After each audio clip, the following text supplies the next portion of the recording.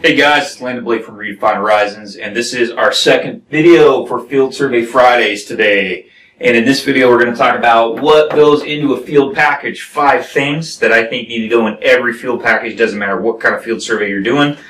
There are other things that need to go into a field package depending on the type of survey that's being done, but these 5 things should probably be in every single field package. We talked about in the first video for today, for Field Survey Friday, why written instructions are so important to holding people accountable. The office surveyor and the field crew on both sides of that point of failure. So in this video, we're going to kind of give you some technical stuff that you can use to implement those written instructions. The written instructions that I expect a field surveyor to deliver to a field crew, I call a field package, right? And I don't take credit for this idea. I believe this idea is something I learned when I was at Odell Engineering in Modesto. So kudos to those guys for coming up with this this concept and this terminology. So, what 5 things go into every field package? I'm going to give it to you right now, okay? Very first thing, survey plan exhibit.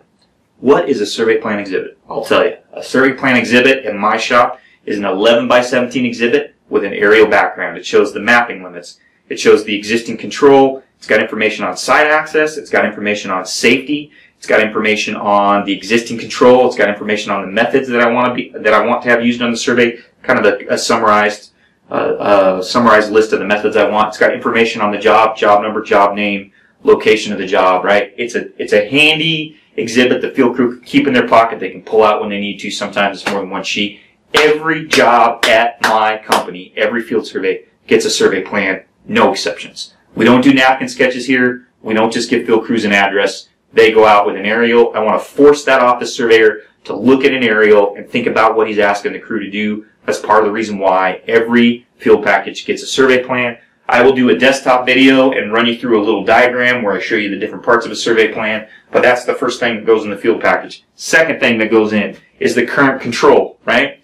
If it's an existing job, they need the existing control with the coordinates. If it's a new job, you need to tell them where you think you want the new control point, what's getting set on site, what's getting set off site, what are they setting? Is it nails? Is it hubs? Is it rebar with aluminum caps? Whatever it may be will change depending on the job. And they need to know information about the coordinate reference system they're working in. Are they on state plane? Are they on UTM? Are they in feet? Are they in meters? Are they working in grid? Are they working in ground? If they're working in grid, what is their scale factor? They need all that information. If there's been a site calibration on the job, they need a copy of the site calibration. If they need to create a site calibration, you need to tell them that. Site calibrations are a pain in the butt. They're a major source of error. They caused me all kinds of trouble when I was a guy to surveying. So I'm not going to get into a huge bunch of detail on site calibrations. Maybe we'll do another video on that. But if you're using site calibrations, you need to make sure in the package it's very clear to the crew if there is a site calibration, and if there's not and they need to create one, you got to give them instructions to do that. You should have a procedure for how that is done.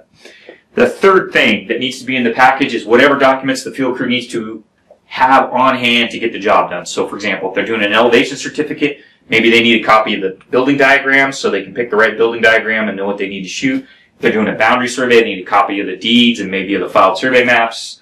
If they're doing a topo survey, maybe they need some as-built, or they need a copy of the sketch from the utility locator so they know what paint they have to tie. Changes for every job, but there's almost always a set of documents that needs to go into the package.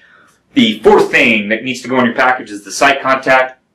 Almost always the crew should have a point of contact that they can get a hold of if something happens on the site. If there's a gate locked, if the neighbors pull out a shotgun, if there's a potential hazard on the site, a violent dog, or poison oak, or a meteor crater that could be radioactive, like you name it, we've seen it.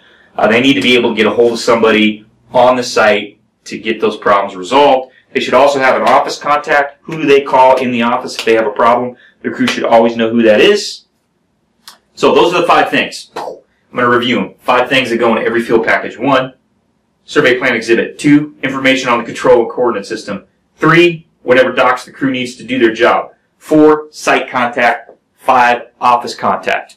Those are the things that go into a field package on every survey. I'll finish up with this question. Should you check a field package after it is prepared? The answer to that question is yes, with 3 exclamation points. Have a checklist. I've got one on the Redefined Horizons website that you can download if you want. Make your people check their packages. That way you're sure nothing is missed. It would really suck if you sent a crew to a job that was 3 hours away. they didn't get all the filed survey maps, and they didn't look for some key corners, you got to send them back. That's the kind of problems you can catch with a good field package and a good field package checklist. Thanks for watching. We'll do some more Field Survey Friday videos next week.